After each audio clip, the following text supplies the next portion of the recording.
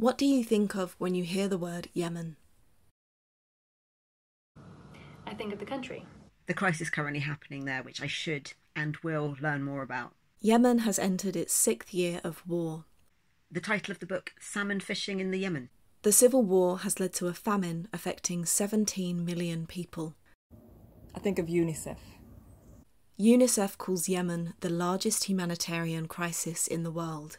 Chandler going to Yemen to get away from Janice. Chandler from Friends pretending he was moving to Yemen because he was too much of a wimp to break up with Janice. Only for her to escort him to the airport and then watch him get on the plane. Yemen is both the poorest and the most water-scarce country in the Arab world. It's been widely reported that it could become the first country in the world to run out of water. A lack of clean drinking water, partly due to the destruction of the country's water infrastructure, has led to the fastest spreading outbreak of cholera in modern history. Suspected cases are inching close to 1 million. Izzard was born in Yemen. Of a population of 28.5 million, the UN estimates that 24 million are in need of humanitarian aid.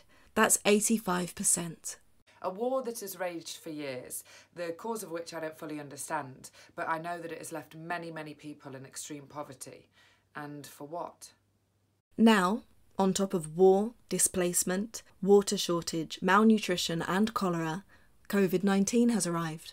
I'm aware that there's something awful happening there from Instagram ads, but I'm sad to say I've not looked into it further. I had to Google it to know where it is. I guess it's one of those places that I know absolutely nothing about. I think of a place which has been forgotten. I wrote this play because I wanted to learn more. And now I know more, I want to do more. Please donate to the UNICEF Emergency Fund for Yemen, the link for which is below. What do you think of when you hear the word Yemen?